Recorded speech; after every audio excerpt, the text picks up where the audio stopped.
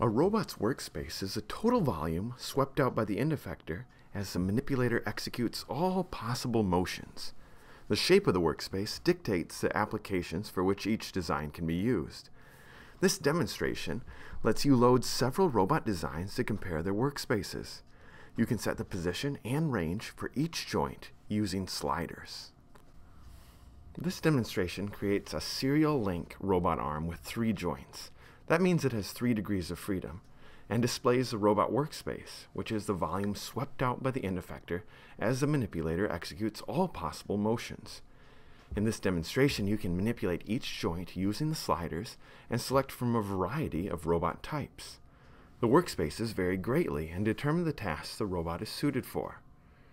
In this demonstration, prismatic joints and the revolute joints are limited by the range sliders R1, R2, and R3. Their range is between -pi and pi.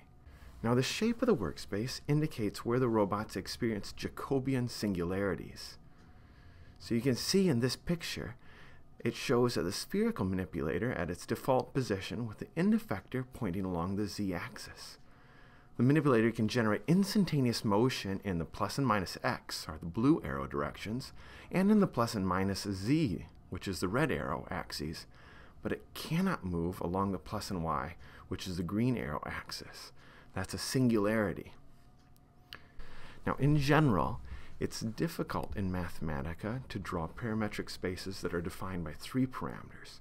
So instead, I'm building these workspaces by combining multiple 2D parametric plots. These plots correspond to each parameter being individually set either to its minimum, middle, and maximum values, while the other parameters vary along their full ranges.